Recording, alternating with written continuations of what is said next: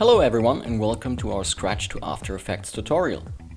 In this video we're going to show you how to configure Scratch in After Effects in order to send shots to After Effects and back with just a single click. Now let's first have a look at what we're trying to achieve here in this video.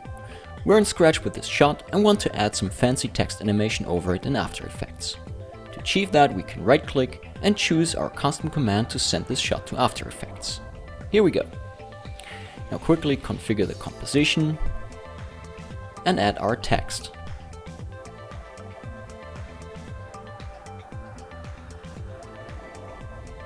Also, add the corresponding effect for it. Cool.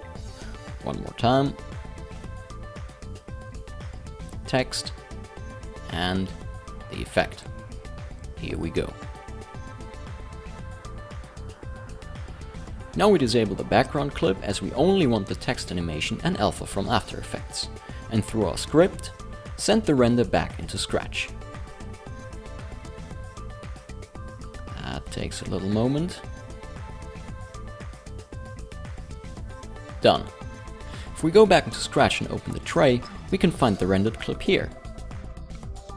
Now we can just drag the clip out of the tray and drop it onto the shot. Nice.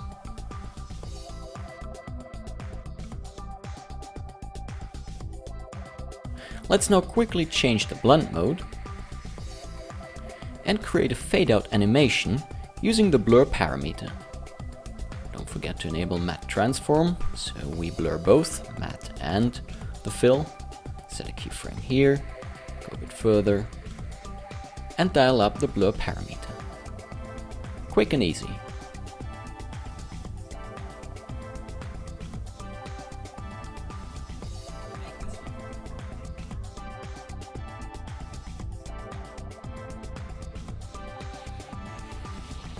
To make this link work properly, there are a number of settings you need to enable in After Effects and Scratch.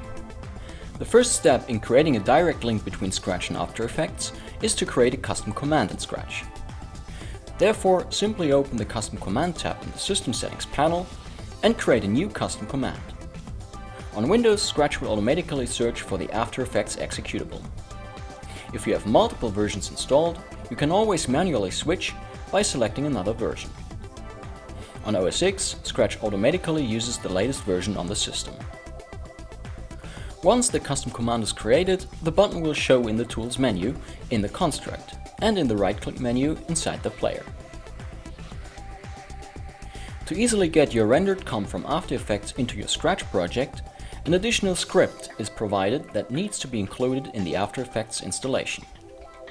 Scratch to After Effects comes with a UI script that creates an extra panel in After Effects. Through this panel, you automatically render the active comp and send the results into the Scratch tray in one click. To activate the panel, copy the s2ae_ui JSX file from the Scratch installation folder into the After Effects script folder. After you copied the script and launched After Effects, the Windows menu will show the s2ae_ui JSX script. When selecting that, the panel will appear, which you can then dock into your workspace to maintain it on future sessions. Once in After Effects, go to your Preferences and select Allow scripts to write files and access network. You can also uncheck Show Start Screen at Startup.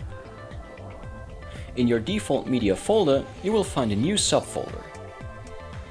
The generated After Effects project is stored there. The rendered media is located into a subfolder. Optionally, you can create an output template inside After Effects, which will override the output render settings for the media to load back into Scratch. For instance, to override the default After Effects export format of 16-bit TIFF with alpha. To do this, go to Edit, Templates, Output Modules, where you have to prepare your render settings for the script. Create a new setting called Scratch and click on the Edit button to set the file format you want.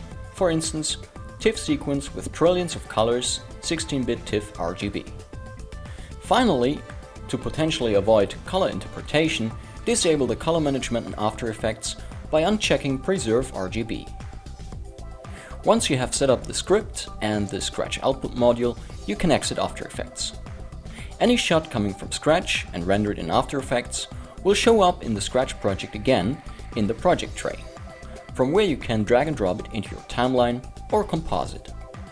This was how to set up the bridge between Scratch and After Effects. Hope this tutorial was useful to you, and see you next time. Bye!